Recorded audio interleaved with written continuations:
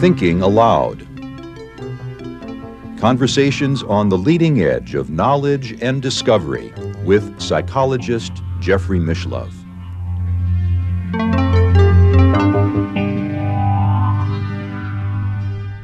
Hello and welcome. I'm Jeffrey Mishlove. We will be exploring the correlates of anomalous cognition. With me is Dr. Ed May, who is the co-author of the book Anomalous Cognition, Remote Viewing, Research, and Theory. He is also the co-editor of a 2-volume anthology called Extrasensory Perception, Support, Skepticism, and Science, and he is the co-author of ESP Wars, East and West. For more than a decade, he was the scientific director of the military intelligence psychic spying program known as Stargate, a program that he was a part of for a decade before that. He is also the recipient of a Lifetime Career Award from the Parapsychology Association. Welcome, Ed. Thank you, Jeffrey. Pleasure to be here. Pleasure to be with you. The correlates of anomalous cognition or extrasensory perception is something that has been of interest to researchers, going back to the early days of J.B. Rhine. Sure. There are two reasons you might be interested in what correlates with ESP. One is to figure out how ESP works. That would be helpful.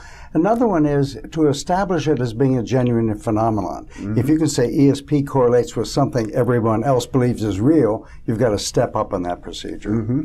Now, this is a little technical, but I do want to explore this with you. Parapsychologists refer to research that attempts to examine these correlates as process-oriented research. That's a good way of wording it because you're trying to understand the process. What else would you name it? Well, the problem, as I understand it, with process-oriented research is that it is always inevitably contaminated by the experimenter effect. Oh dear, that's a whole nother hour conversation.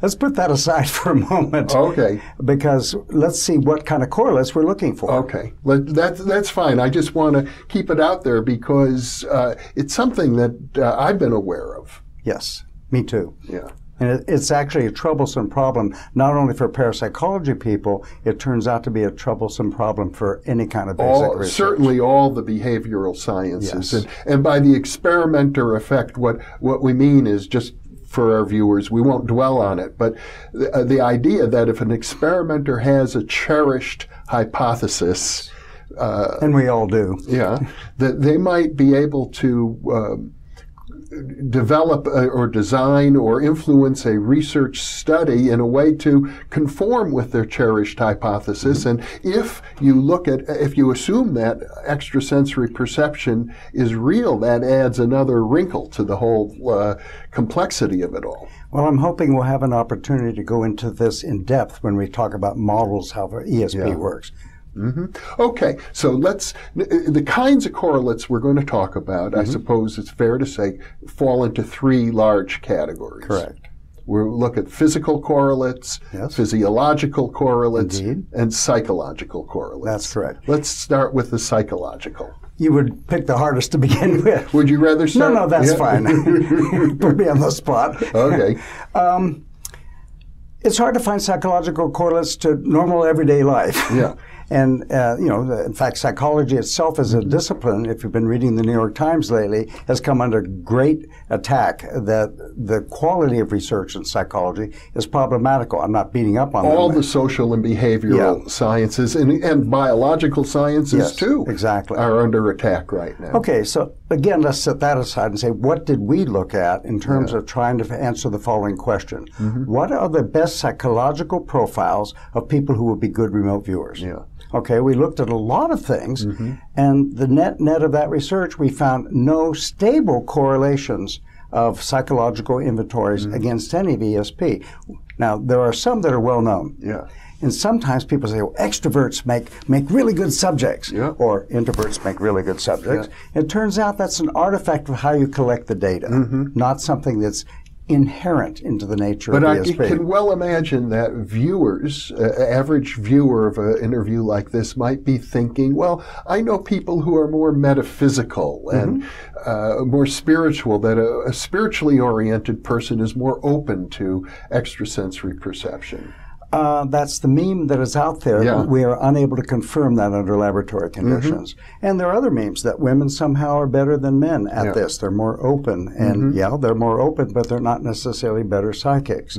So part of our tasking is to find out, well, if those aren't true, and they might have been, who are the right ones? Yeah. And so we have some rough examples in this very crude idea of the psychology. One is, if you are satisfied about your station in life, you could be a garbage collector or a neuroscientist, and you're happy with what you're doing, you're more likely to be a good remote viewer. If you are not consumed in your personality, wrapped around your ability to be psychic, you're much better as a psychic.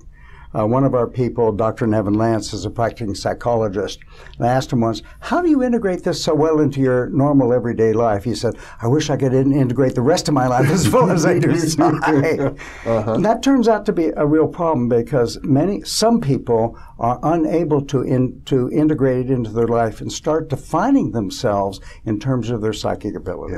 And that's an actual problem. I would think so, because then you get your ego involved. We had to actually, and the government program had to actually dismiss people who got involved in that circumstance.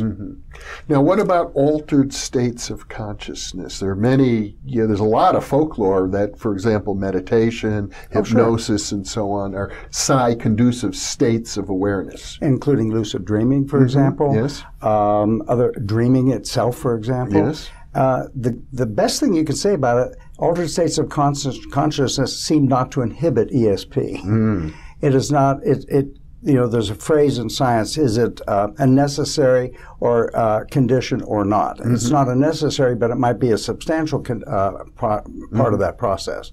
I don't think an altered state is necessary. We've done remote viewing with someone who's seasick in a submarine, works just fine. We have other people who are great meditators, and they do excellently. So I don't know how that impacts in the psychological range. But there certainly have been double-blind studies comparing control groups with people who are in an altered state that do show a difference. There's no question about that. Whether that's a necessary condition is an open question, because we have people who never do a meditation at all who are equally as good. That's what I mean. It's not a necessary condition. So might be what's called a sufficient condition. So in terms of the psychology, the bottom line is there's a lot of interesting data, but very few firm conclusions. That's right. The way we word it is there are no stable correlates to psychological inventories across a wide range of them. And it might well be that you've got subtle interactions between personality types. Definitely we do. And different altered states of consciousness. Yes.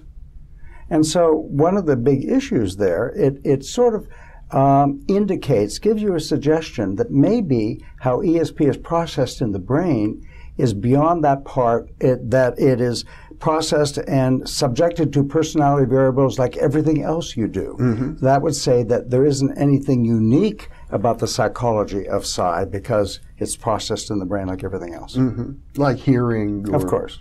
Or perception in general. Yeah. That it's just another form of perception. Exactly. Well, there are people who argue that maybe I'm getting a bit far afield. People who say it's not a form of perception, that it's a result of synchronicity or a result of strange twists in the space-time continuum. Anyhow, you're really far afield here. I am. Let's get back to our agenda. Let's look at the physical correlates. All right. One of the reasons we want to look at physical correlates is because if we can say ESP is correlating with something everybody believes is real, that says, well, maybe we ought to pay more close attention to this. My colleague James Spottiswoode really gets credit for this. He looked at a physical effect, although it's really a geometric one, called local sidereal time. And sailors know about it. That's how you navigate around the planet. And long story short, he found a very strong evidence that at certain hours of the local sidereal clock time, which is on September 21st, your clock time and sidereal time line up. Forget what else happens. Yeah. That's the easiest thing.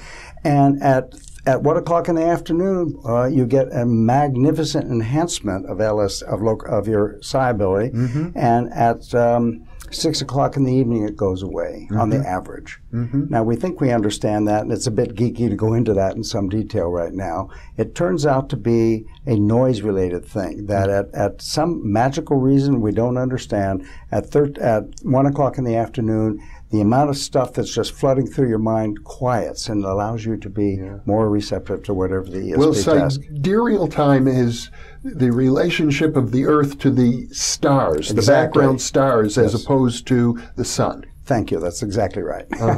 So it suggests that at, I guess it's 13 hours and 30 minutes, 1:30 local sidereal time, which is different in every geographical location on the planet. Something is happening physically. Something appears to be, and it's a huge mystery. But let me ask you this. Now, I know the study was published originally and then replicated once. Has it held up over time? Yes and no. James and Peter Stargate published a paper sort of withdrawing the whole idea to begin with, and I have been critical of that assumption. It's a very, very stable effect, and they say, well, it's really an artifact, and that's current science discussion about how to resolve that. Another one, though, is the geomagnetic field. You know, you walk outside with a compass and you know where north is, right? Yes.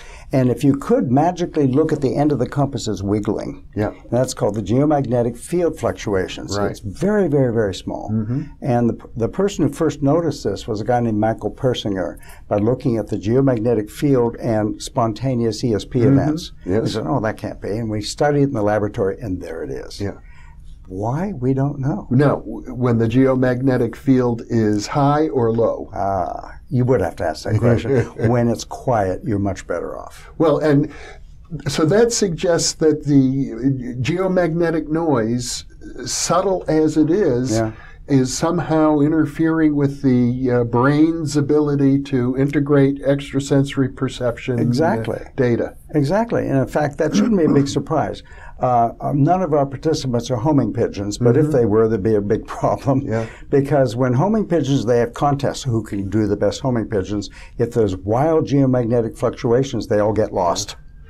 So these very subtle changes can influence behavior at the macroscopic level, including ESP. That's fascinating. And now we're beginning to get a real handle. That's the whole idea. Exactly.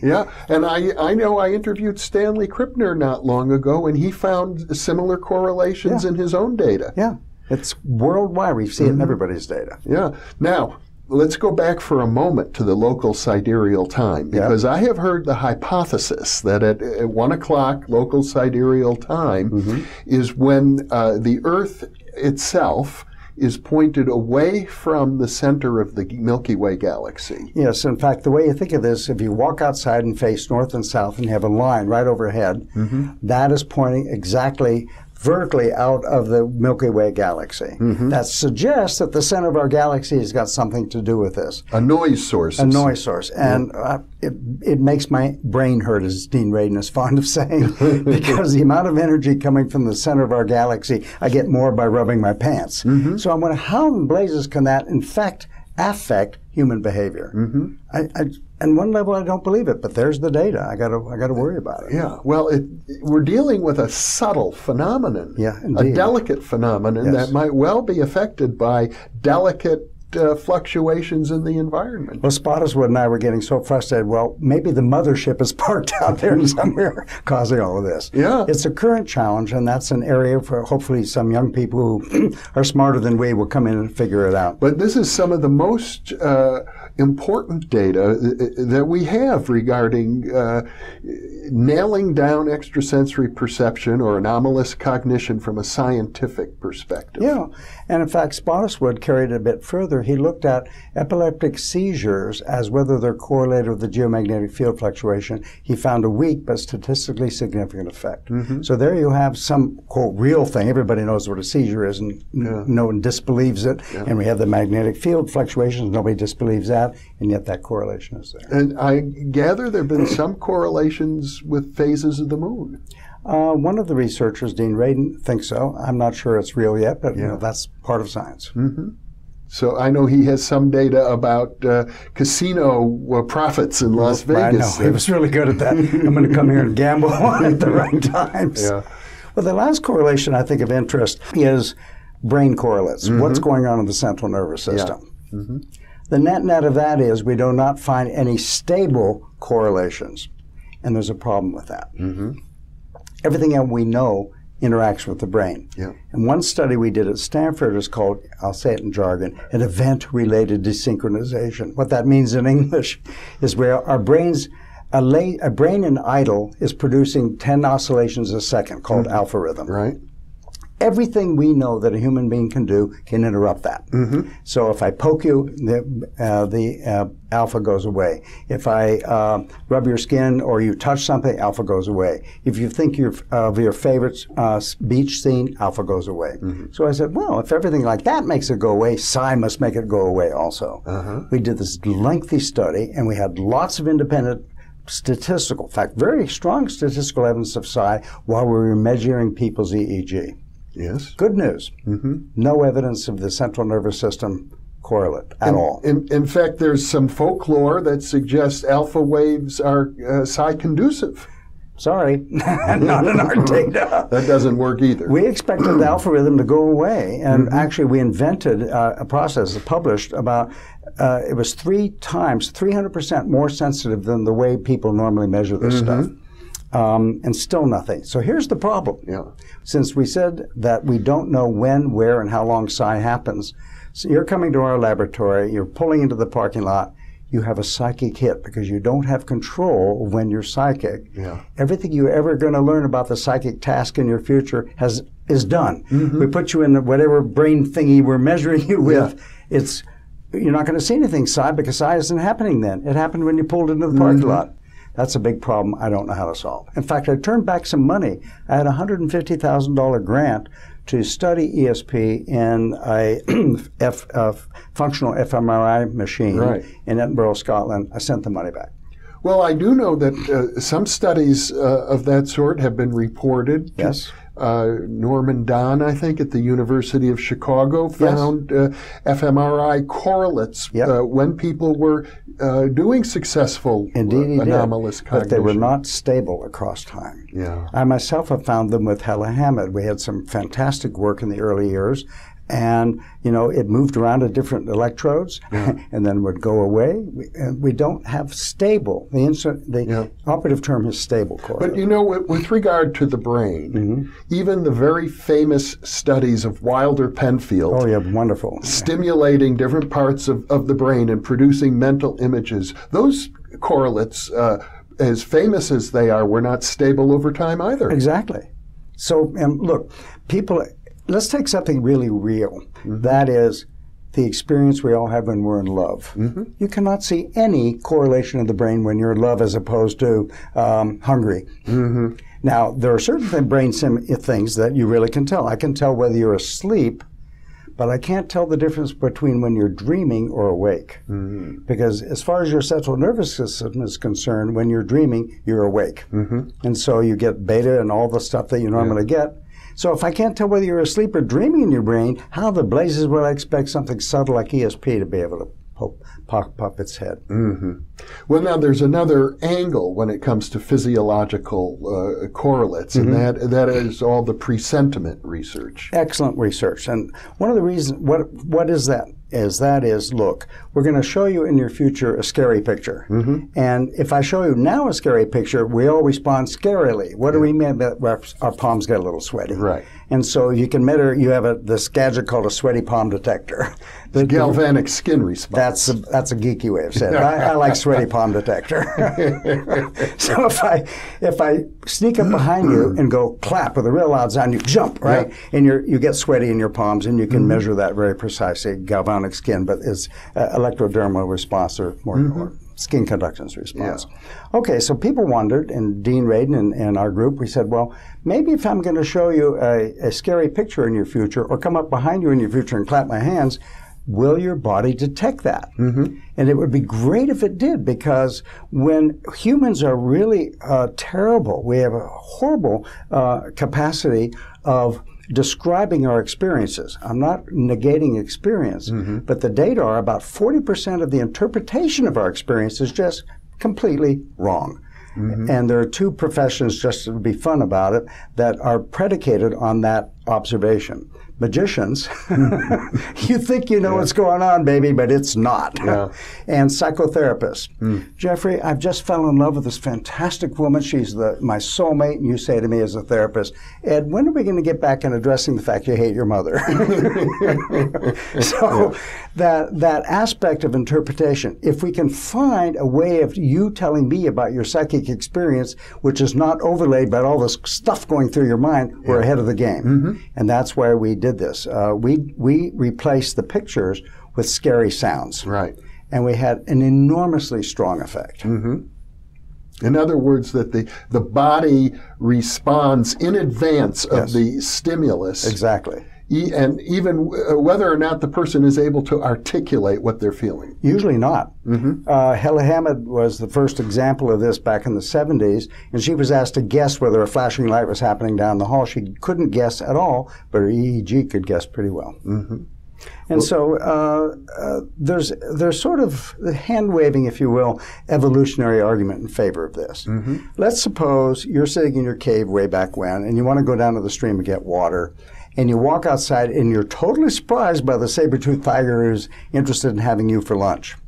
But if somehow you could be pre-aware, arouse your autonomic nervous system just a little bit, you might not even be aware, all of a sudden you've primed the pump, so when you walk outside you can get away from the tiger. So there might be some survival advantage. Survival advantage. That's a lot of hand-waving, but it's an interesting idea. Well, so the presentiment response, that's kind of a precognition effect in the body. Of course, and the other physical correlations that we talked about, geomagnetic fluctuations and local sidereal time, all of that research helps to bring parapsychology into the fold of mainstream science. Yes, and if we are really successful at it, we have done our job as parapsychologists. I mean, those are two areas where you can say we're beginning to get a handle. Absolutely true. That's very significant. I think so too. Why do you think I'm sitting here? It's a job that, I sit here and think how privileged I have been that someone paid me to do this for my whole entire career. And I suppose it's fair to say that when you first began working in the field, we didn't have this knowledge. We did not. This is knowledge that has accumulated in our lifetime. Yeah, and with many different researchers, not just our lab or just not me. What I love about it is an interdisciplinary effect with a lot of very talented people. There's some really crummy ones out there, but that's true of every world of science. But it's been thrilling. But on the other hand, when it comes to psychological correlates, we are hardly any better off today than we were 50 years ago. No. Chuck Honerton, one of the stalwarts in the field, the late Chuck Honerton, analyzed psychology data, psychology papers, and compared them to the same period of time of parapsychological papers. The parapsychology world are in much better shape. We replicate stuff more often, and when we try to replicate it, it works. And in parapsychology, psychology is terrible. Why would anybody believe psychology? Well, I think that's one of the reasons why psychologists amongst all professionals are the most hostile to parapsychology. Indeed they are. Because they feel the most threatened. Yep. Well, also, the other side of that, I'll defend them a little bit. Please forgive me. I'll defend them because they are aware of ways we humans can mislead ourselves. And I learned a lot from that kind of thinking about am I misleading myself? I want to know. Sure. The other side of it, the engineers and physicists are the easiest to predict that buy the story. And they're the easiest one to fool. The easiest to mislead. Yeah, exactly. Well, okay, I will buy that, but I also think that typically speaking, when you talk about the pecking order of, we know parapsychologists are at the very bottom, but Indeed they are. Just above them are psychologists. They may not agree. Well, I'll tell you one brief little story. I went to see Doug Henning, who was a marvelous magician in New York, and I was thoroughly entertained. And I said, okay, I'm a physics guy. I'm coming back here. I'm going to pay a lot of money. Third row center. I'm going to figure out one trick only. And I'm sitting there glaring at the whole thing. I couldn't figure out one thing. One other quick story. Daryl Bem, one of the major researchers in our field. A psychologist. And a very accomplished magician. And he was at my house for dinner, and my wife and my daughter, and he was sitting opposite me. And after we finished our coffee, he said, I'll do a little trick. I'm going to push a coin through your dining room table. And he would do that. And he would say, okay, you know it's a trick. I said, yes. And he violates the rules. He said, let me tell you how I did that trick. And so he shows how it was a sleight of hand. He actually didn't have the coin in his hand. It was already in the cup when he went underground. And he can then show you that was sleight of hand, and then do it in slow motion. You could see it. Now, armed with the information, you know for sure it's a trick, and you know when and where and how it's happening. When he did it at full speed, you couldn't see it. Well, that argues that parapsychologists should be employing professional magicians. No, not at all, because the fact is, it argues against first-person witnessing of a phenomenon. That's what it really argues against. Fair enough. Fair enough. I'll buy that. Good, you better. Ed May, once again, our time is up. It goes fast when you're having fun. Indeed. Thanks so much, Ed. My pleasure. And thank you for being with us.